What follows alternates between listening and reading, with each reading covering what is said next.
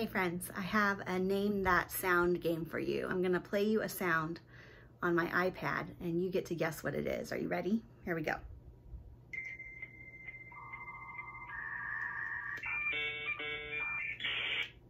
Do you guys know what that sound is? If you guessed dial-up internet, you are 100% correct. Congratulations, and give yourself a high five. That is the sound that got me into trouble in the summer of 2002. I was doing an internship on the north side of Chicago at a church, and I had a host home that was hosting me for the entire summer. I was a complete stranger to them, and they took me into their home. Their names were Paul and Helen. And Paul and Helen lived pretty close to Wrigley Field, and they lived in a beautiful house, and so I occupied the entire lower floor of their home. And so by internship standards, I was doing pretty well for myself. I had my own bedroom, my own bathroom. There was a whole living room downstairs and an office. And Paul and Helen allowed me to use their computer in their office for checking my email and internship purposes. And I had also gotten into the habit of using it for AOL Instant Messenger. AOL Instant Messenger was a big thing back in my college days. All my friends used it to chat with one another. And so that's how I was kind of staying in contact with them. I was a little bit lonely in Chicago. I didn't really know anybody. So a lot of my nights were spent in front of that computer talking to my friends. And one morning, Paul and Helen called me up to the kitchen and they said, "Carrie, we need to talk to you for a few minutes." And I said, "Okay, what's going on?" And they said, "Well, we just got our phone bill, and it was a lot more than usual for that dedicated phone line downstairs that only uses the internet."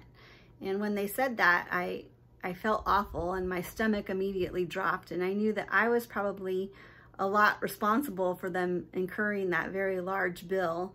And so they just wanted me to know what had happened so that I would stop using it so much.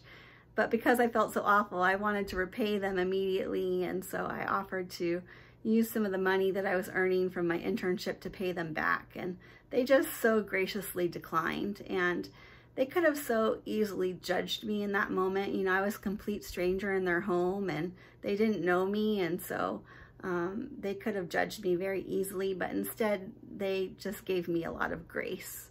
And I'm very thankful for that. Pastor Robert in his sermon this week said this, that we need to trade our judgmental attitudes for grace-filled ones.